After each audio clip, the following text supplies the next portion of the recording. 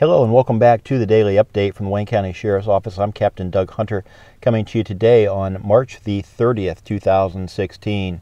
Some good work by an off-duty Worcester officer today resulting in a lockdown at the Keene Elementary School. It seemed that the officer was there picking up some items when he observed a man wandering off into the woods nearby. The officer followed to investigate, after which time the man fired several rounds from the handgun into the ground for no apparent reason.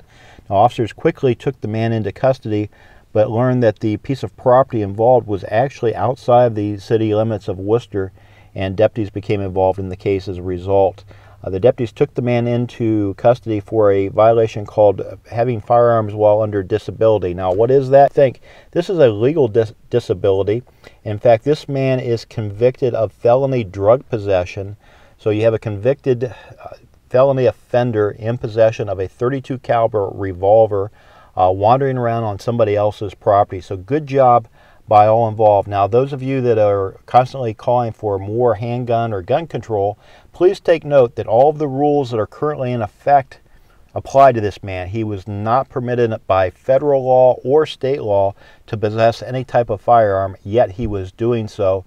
And again, trespassing on somebody else's property, firing this handgun, again, for no apparent reason. So he's now locked up in the Wayne County Jail, and I'll keep you posted as this case unfolds in our local court system.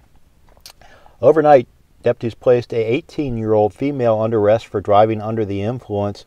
You see, there was some erratic driving spotted by Deputy Little from our office, and he stopped the young lady and found that she appeared to be impaired not only by alcohol but also some marijuana that was in the vehicle, and the odor of which was very strong coming out of the windows of the vehicle.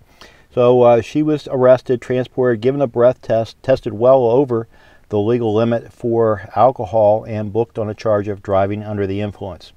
Deputies are continuing to investigate another number of other cases today, and we'll be reporting on those in the near future. So until next time, please stay safe.